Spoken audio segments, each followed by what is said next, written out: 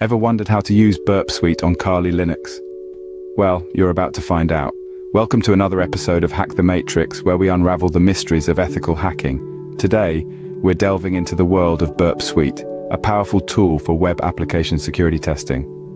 Burp Suite is a favorite among ethical hackers and security professionals due to its rich feature set. It's a tool that allows you to map out, analyze, and even modify HTTP requests of web applications, making it a critical asset in identifying vulnerabilities. So how do you install and set up Burp Suite on Kali Linux? It's quite simple. Open your terminal and type in a series of commands. After the installation is complete, launch Burp Suite and you're ready to embark on your journey into web application testing. Before you start testing, there's a crucial step you need to take: configuring Burp Suite to meet your needs.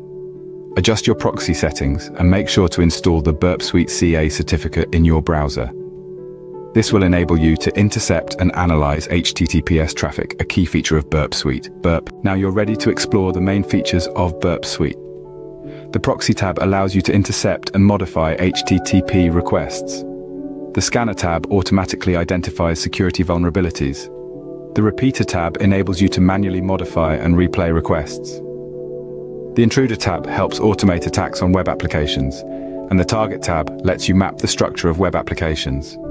It's time to put theory into action. We'll carry out a basic test on a vulnerable web application.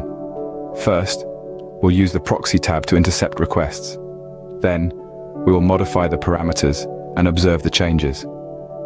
Finally, the Scanner tab will come into play to automatically identify vulnerabilities. And there you have it, a crash course on how to use Burp Suite on Kali Linux. This is just the beginning, as Burp Suite has a plethora of advanced features waiting to be explored. The world of ethical hacking is vast and constantly evolving, so stay curious and keep learning.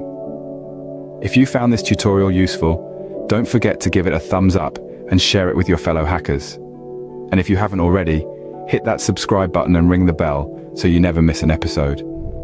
This has been another episode of Hack the Matrix. I'm your host, and until next time, happy hacking.